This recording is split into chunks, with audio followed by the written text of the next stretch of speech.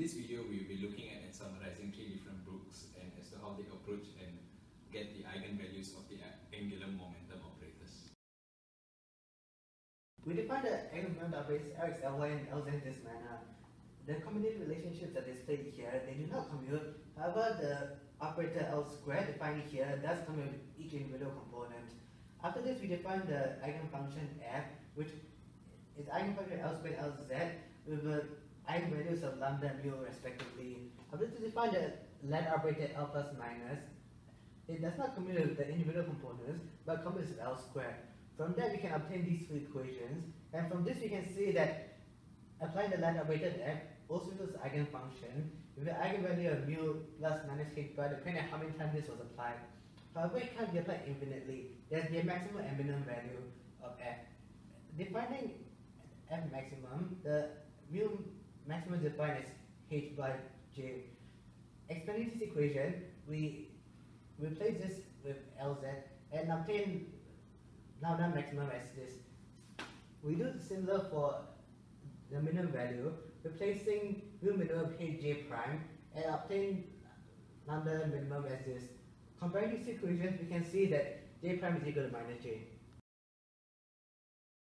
Okay, so for Sakura, he lets the eigenvalues be a and b initially. Then from the commutation relations, we can see that the step-up operators can be seen as the eigencats of L squared and Lz. So there's a maximum b for any given a. So we will get a is greater than or equal to b squared. So from this equation, we are able to get this equation. Then since a b max cannot be a null cat, we can express a in terms of b max and b minimum. And in order to reach the b max cat, we will need to use a step-up operator, and then we will get a value for your b max. So we let j equals to b max over h, and then we will get a value for your a. Next, Sakura writes m such that b equals to mh, and there are 2j plus 1 states for m.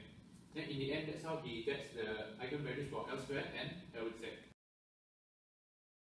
Certainly goes a step further and actually finds the eigenvalues of your step-up operator L plus and L minus. So since given that this state is normalized and we use the Hermitian conjugate and using simple maps, we can actually find the eigenvalues of L plus, which is given as C plus, and from there we can infer our C minus as well, which is given just the minus sign of this.